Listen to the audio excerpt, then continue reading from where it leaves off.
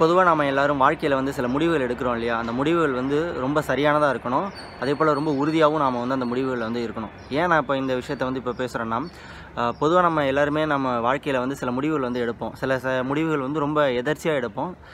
அதனுடைய பின்விளைவுகள் என்ன அப்படிங்கிறத கூட நாம் யோசித்து பார்க்காம எடுப்போம். சில முடிவுகள் நாம் எடுத்தது பார்த்திங்கன்னா நம்ம வாழ்க்கையை வந்து அப்படியே புரட்டி போடுற மாதிரிலாம் கூட இருக்கும். நம்ம வாழ்க்கையை வந்து வேறு ஒரு ஆங்கிளில் பெரிய ஆள் ஆகலாம் நாம், இல்லைனா நாளை பின்ன வந்து நம்ம இருக்கிற நிலைமையிலேருந்து கூட கீழே கூட வரலாம். அப்படிப்பட்ட சில முடிவுகள் கூட நாம் வந்து எடுப்போம். அந்த முடிவுகள்லாம் எடுத்ததுக்கப்புறம் நம்ம வந்து என்ன பொதுவாக எல்லாருமே பண்ணுற தப்பு என்னென்னு கேட்டிங்கன்னா, என்னடா இப்படிப்பட்ட முடிவு எடுத்துட்டோமே, ஏன் எடுத்தோம்னு அதை பற்றி யோசிச்சுக்கிட்டே இருப்பாங்க. அந்த முடிவு எடுக்கிறது, அதாவது இந்த டிசிஷன் மேக்கிங் அப்படிங்கிறது பார்த்திங்கன்னா ஒரு முட்டை மாதிரி தாங்க.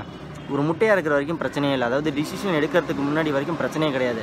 ஒன்ஸ் நீங்கள் அந்த ஒரு டிசிஷன் எடுத்துட்டிங்கன்னா, முட்டையை உடச்சிட்டிங்கன்னா என்ன பண்ணணும்னா, எதுக்காக முட்டையை உடைச்சோம் அப்படின்ற மாதிரிலாம் யோசிக்கக்கூடாது. ஒன்று என்ன பண்ணணும், அதை வந்து சமைச்சு சாப்பிட்றணும். அது மாதிரி தான் ஒன்ஸ் அந்த டிசிஷன் எடுத்ததுக்கப்புறம் அந்த டிசிஷனால் வரக்கூடிய இம்பாக்ட் வந்து நம்ம ஃபேஸ் பண்ணணும். ப்ராப்ளமாக இருக்கட்டும் இல்லை ஹாப்பினஸாக இருக்கட்டும், அதை ஃபேஸ் பண்ணவே தவிர அதை பற்றியே யோசிச்சுக்கிட்டே இருக்கக்கூடாது. ஏன்னா அதை பற்றி யோசிச்சுக்கிட்டே இருந்தால் லைஃப் வந்து அடுத்த கட்டத்துக்கு வந்து மூவ் ஆகாது.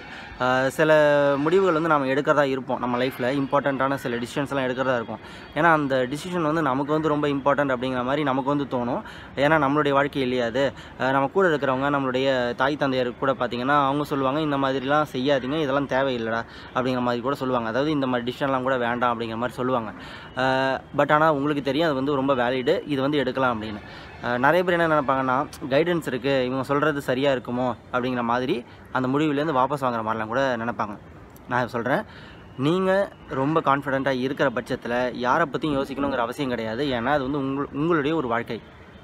வரப்போகிற விளைவுகளுக்கு நீங்கள் மட்டும்தான் காரணம். அடுத்தவங்க மேலே வந்து நாம் வந்து ப்ளேம் பண்ணக்கூடாது. உங்களால் தான் நான் வந்து இதை மாற்றிட்டேன், நான் உங்களால் தான் இந்த விஷயத்தை வந்து நான் இப்படி மாற்றி செஞ்சுட்டேன், அது மாதிரி செஞ்சுருந்தால் என் வாழ்க்கை வந்து சரியாக இருக்கும் அப்படின்னு என்ன பண்ணக்கூடாது, அடுத்தவங்க மேலே பழியப்படக்கூடாது. ஏன்னா எடுக்கக்கூடிய எல்லா முடிவுகளும் என்னவாக இருக்கணும்னா நம்மளுடையதாக இருக்கணும் 100%. ஏன்னா அப்போ தான் நம்ம வந்து அடுத்தவங்க மேலே வந்து பழிப்பட முடியாத அளவுக்கு இருக்கும். ஸோ அதனால் நான் இந்த காணொலி மூலமாக சொல்கிற ஒரு விஷயம் ஒன்று தான், எடுக்கக்கூடிய முடிவுகள் வந்து சரியாக எடுப்போம். எடுத்த முடிவு தவறாக இருக்கிற பட்சத்தில் ஒன்றும் கவலை இல்லை. அதை வந்து ஒரு லெசனாக லேர்ன் பண்ணிப்போம். அதாவது ஒரு பாடமாக இருக்கும். பாடம் படிக்காமல் நம்ம வாழ்க்கையில் வந்து முன்னேற முடியாது. இது வந்து பெரிய பெரிய அறிஞர்கள் ஜெயிச்சவங்களாம் கூட சொல்லியிருக்காங்க. அதுதான் அதனால் எதை பற்றியும் கவலைப்படணும் அப்படிங்கிற ஒரு அவசியம் கிடையாது. எடுத்த முடிவு சரியாக இருந்தாலும் சரி, தவறாக இருந்தாலும் சரி, எடுத்த முடிவில் உறுதியாக நிற்போம். ஒரு நாள் நாம் ஜெயிப்போம். சரியா? தொடர்ந்து பேசுவோம். மக்களையாலும் மனங்களையாலும் அடக்குமுறையாலும் ஆயுதங்களாலும் அல்ல, அன்பாலும் அகிம்சையாலும். நன்றி, வணக்கம்.